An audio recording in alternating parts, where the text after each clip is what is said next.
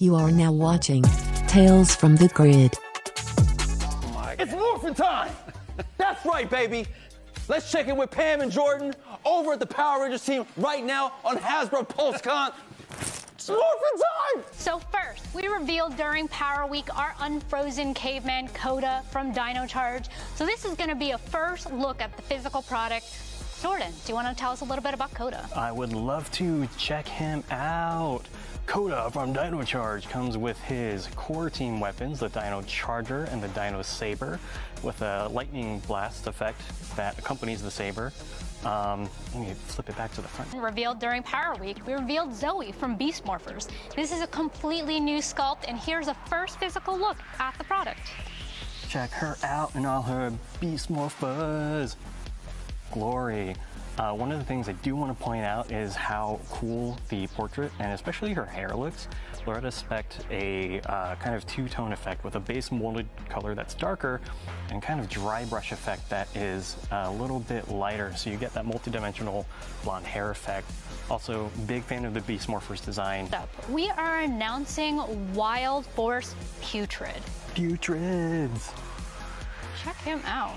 Yeah, so we always relish in the opportunity to release more foot soldiers in the team, or in the Lightning Collection rather, and having a Wild Force character is a little bit of a zag at this point. We are actually announcing Dino Fury Green Ranger Izzy.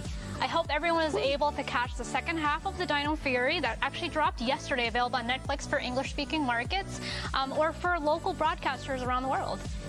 But she looks amazing. Yes, link to Morphin Grid. No spoilers in the chat, by the way. The second half of the season just dropped, and there's some very exciting things that happen.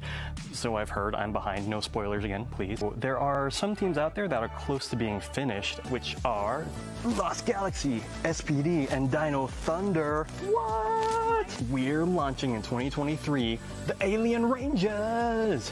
Our next Zord Ascension project is gonna be from in space. Check it out. Da, da, da, da, da, da, da. That's right. We're moving straight into in space with the Astro Megazord. When I was pitching Zord Ascension project internally, this is actually the product that I was envisioning. It has this character, the Astro Megazord, really checks all the boxes of something that we want to ascend with the Zap project. Our morphed Cammy Ranger, who is the Stinging Crane Ranger, and Ken, our Soaring Falcon Ranger. And Sam, tell us a little bit about why these characters are named what they are. What's the meaning? Yeah, so, you know, we did Ryu and Chun-Li, and they had their names that came from the game, and we wanted to keep that kind of vibe going. We wanted to have flying animals, and eventually we narrowed it down to birds. And there are bajillion birds in the world, but we picked some awesome ones. And then we wanted to kind of keep them in that sort of active feel, so we have the Soaring Falcon. And then for Cammy, I put in that Easter egg to her codename from the lore of Street Fighter, and it's kind of fun to get to do little stuff like that and have these completely original characters that we get to add in to our line and kind of backwards into our lore. And these two in particular, even though I'm a Guile main, I kind of love these. How your take on these? So how'd we end up here? Yeah, as you know, we went through a couple character iterations. It wasn't just these guys from the start.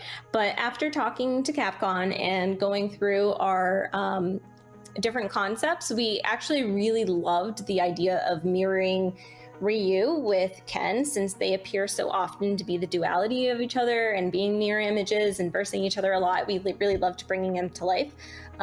So we've done that in a couple ways with him. Like, we have, again, those beefy arms that we did for Ryu, but he has his own shield armor. That's something that we wanted to create cohesion with all of them. All four have a shield armor, which is something, yes, that ties them together and ties the bird element together. So you'll see, like, he has the feather detailing kind of in the shield. Should we show you one?